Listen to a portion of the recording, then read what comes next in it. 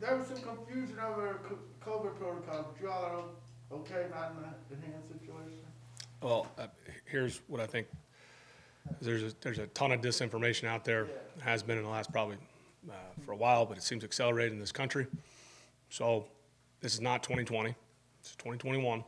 And so they have enhanced protocols, and they're very different than what we lived through last year. So that to answer your question, you can be an enhanced, but it's not the enhanced protocols from last year. Things evolve, and December 2021 is a lot different from December 2020. So you just got the 3 guys that went on the list on Monday? You're gonna, as soon as we have something, they get put on the list, just like it does around the league. All right, on to football here. Hey, the offensive line, can you talk about the work they've done over the last stretch here and what Coach Ledford's been able to get out of that group? Well, it's just a culmination of trying to improve and doing your job better week after week, and I think that's what you're seeing. I wish I had some great quote for you. There's nothing real flashy about it. We continue to get back to work and try to get better, and it's starting to pay off. But we got a huge challenge this week going out to San Francisco. And, what has it been like having a guy like Grady, that's played at a high level and to see him continue to do his work while the other guys are coming along? Well, that's why I have so much respect for Grady. He's a true pro. He comes to work every day. He's got the right mindset. He's a real leader. He's not some fake guy that had status. That you throw it to this guy's real. And I got a ton of respect for Grady Jarrett. Thank you, Coach. Michael? Yeah, I know we talked about Russell a little bit the last couple of weeks, but his emergence or his emerged production, how has that helped what you're trying to do scheme-wise and what you're trying to call offensively? Well, we get contributions from everybody. So obviously Russ the ball has found him the last couple of weeks. He's certainly healthier than he was earlier this year. And I think like a lot of our guys, they continue to, as we continue to improve as an offense, you're going through year one, you're going through a lot of transition. People are playing us in a ton of zone, and he's getting open, finding the right spots, doing his job, and the ball's going his way. Is your offense designed in some ways where having a massively productive receiver is not necessarily as important as in other offenses? You just try to find productive football players. We'll evolve and play to the strengths of our team, depending on how, the injury situations, just practical reality, who we have up, and who can help us move the football and score points. And as far as injuries go, where do things stand with Eric, with Dante? Yeah, Eric, so we got the MRI in there. He's got a tendon issue that he'll go on IR at some point. What was the next one? Dante. Dante, day-to-day. Cordero, and with Cordero, how much of this at this point with handling him is having to manage his reps? We do it with there's a lot of thought put in. We do it with all our vets, and we do what's best for them and what's best for the team. That's where the decision's made with him. It's a collaborative effort, and so everybody's at different points in their career, different points of the season, and I don't think anybody, it's the December in the NFL, and so you're gonna have to manage it, and you gotta do what's best you think for the players and for your team. Josh? Anybody else? Oh, and Darren Bates will be back at practice day. Okay. As the cycle between offenses and defenses, as that wheel turns, or do you feel like the NFL is on the start of a circle back to the run game? I think it's definitely a circle back to it. I think you look at some of the things, I said this when we played New England a couple weeks ago, whenever it was, I don't think they've ever been given enough credit how physical they are on both sides of the line of scrimmage. They've always been able to manage to run it. I know some years have been different depending on how their team's been. But the physicality year over year, teams that usually play this late in the year, not all of them. There's always different outliers, I get it, but you say year over year, the teams that can handle the line of scrimmages, whether that's part of the run game or they're very physical on the other side of the line of scrimmage, are usually the ones playing in January. Kelly? How do you go about containing a guy like Deebo Samuel? Well, there's a challenge every week. We got different schemes you put in.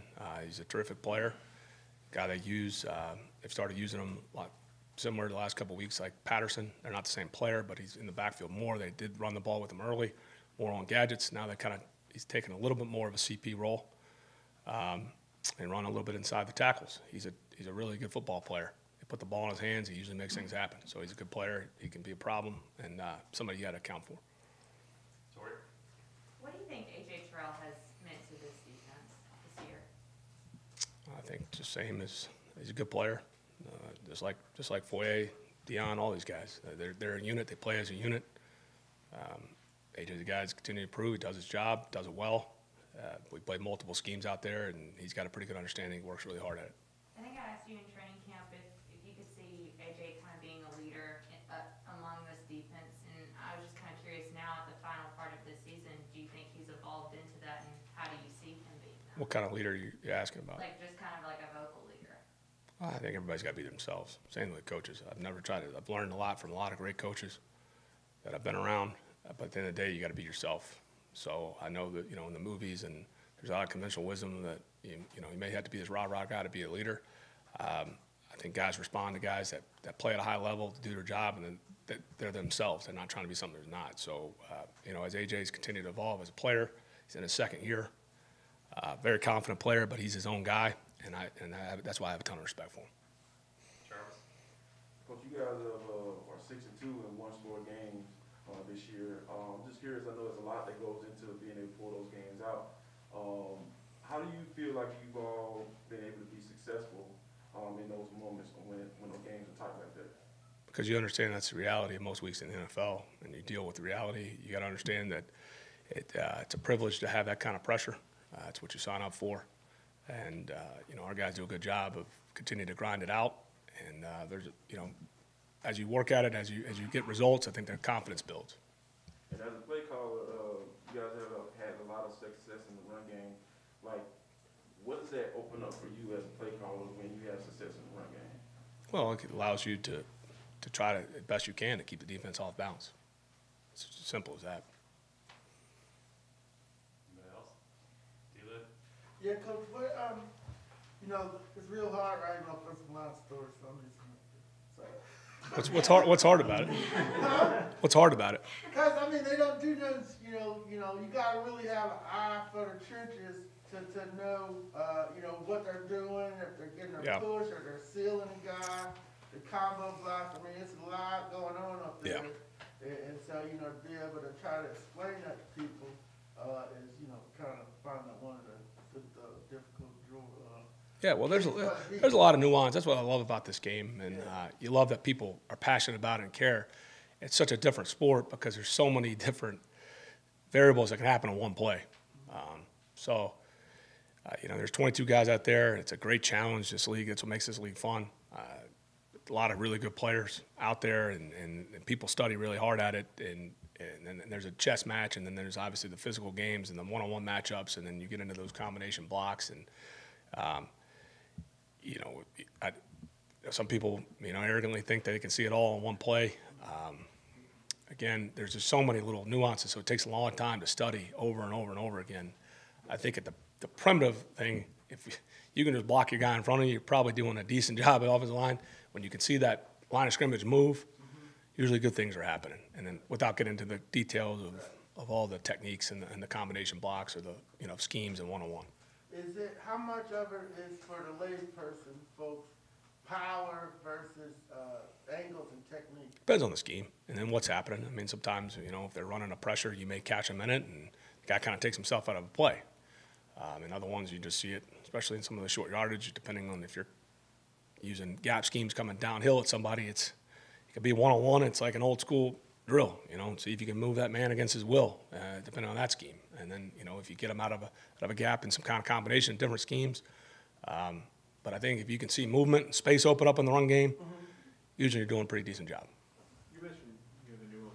How often, for you who watch a ton of football, how many times do you need to watch a play on tape-review for you to grasp everything? I don't have a fixed number, and so it just depends. Depends what's going on. So I don't have a fixed number for you. Sorry.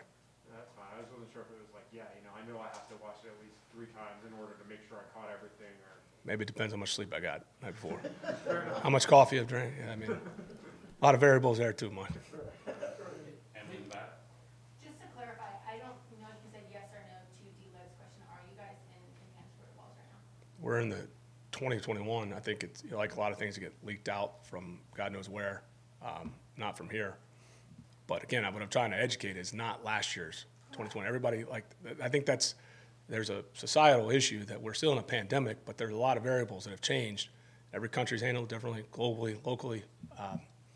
So that's the thing is, thankfully, you know, if there's things you can control and things you can't.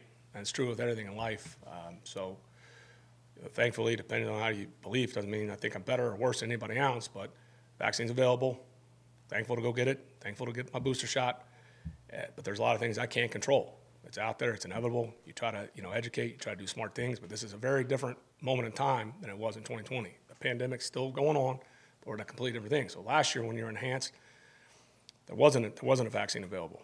There was different protocols you had to go into with things became more virtual, and there was so much more unknown. There's still a lot of unknown. I don't claim to be an expert.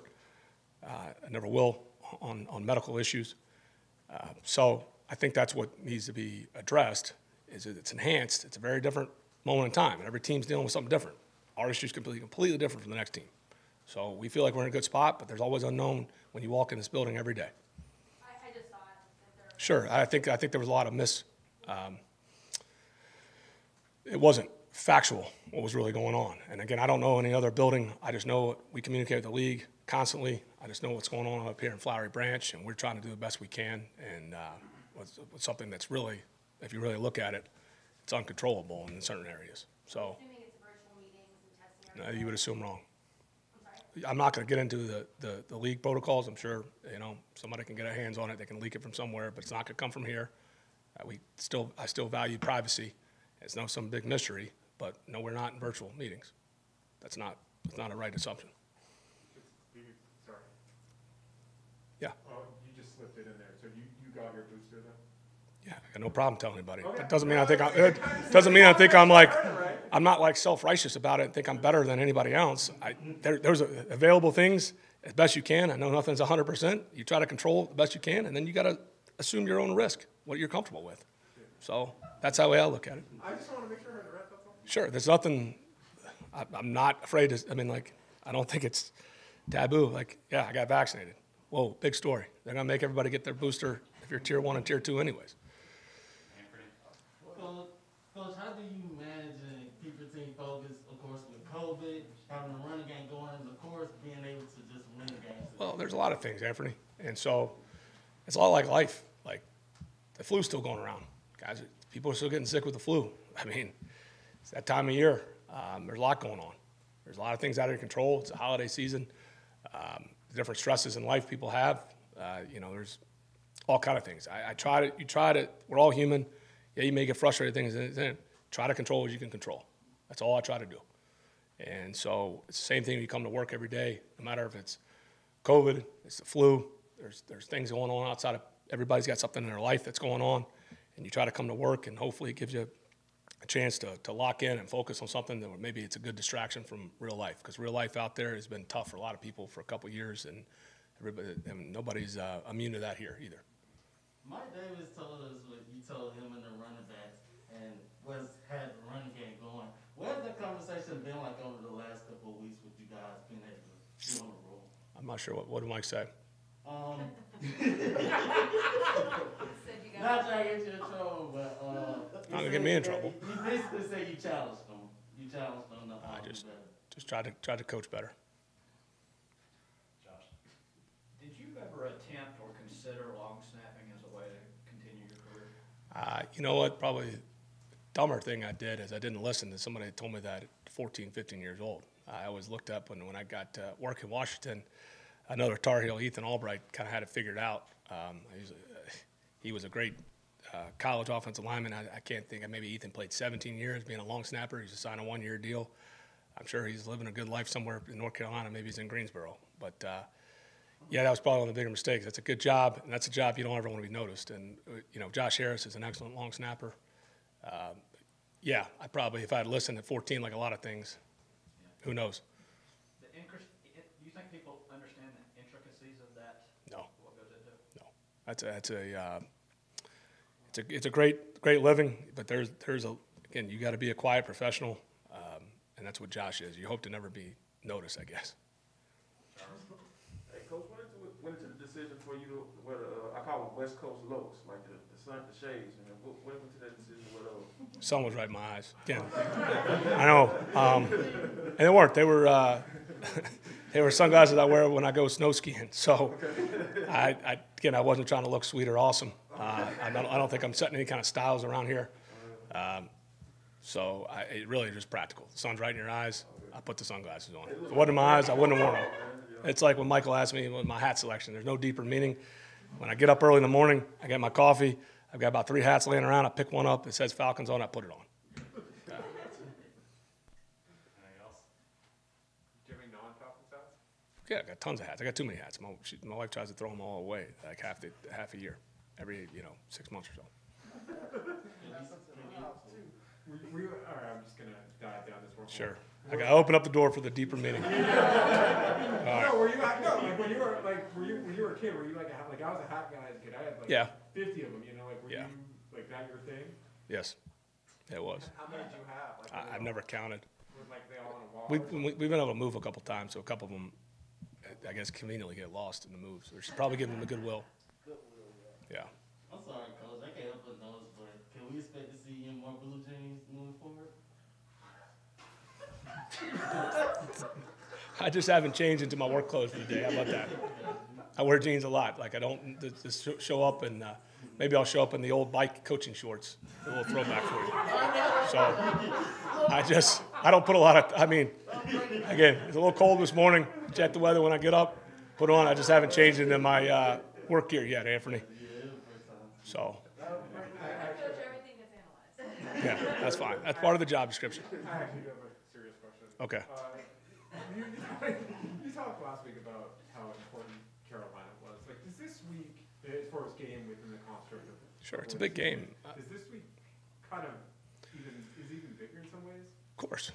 You go the old cliche, it's a big game, it's the next game, but the reality is, it's a late December game with a lot on the line for both teams. It's an important NFC game for both teams, and it's where you want to be. You want to be in meaningful games. I've said it 100 times. I'll say it again.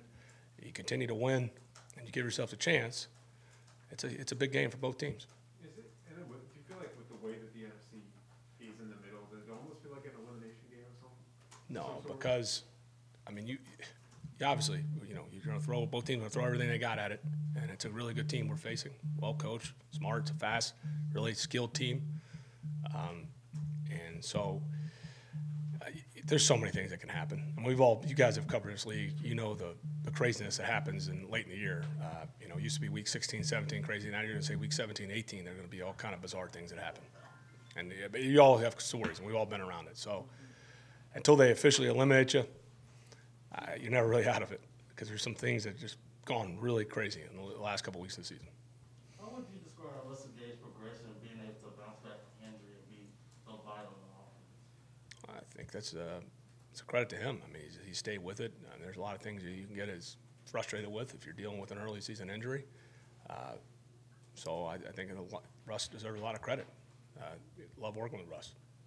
He's been a good third down target for the last couple of years, and there are a lot of guys like him who have a reputation of being good on that down. Like, what's important to being a good? Well, it depends on your situation.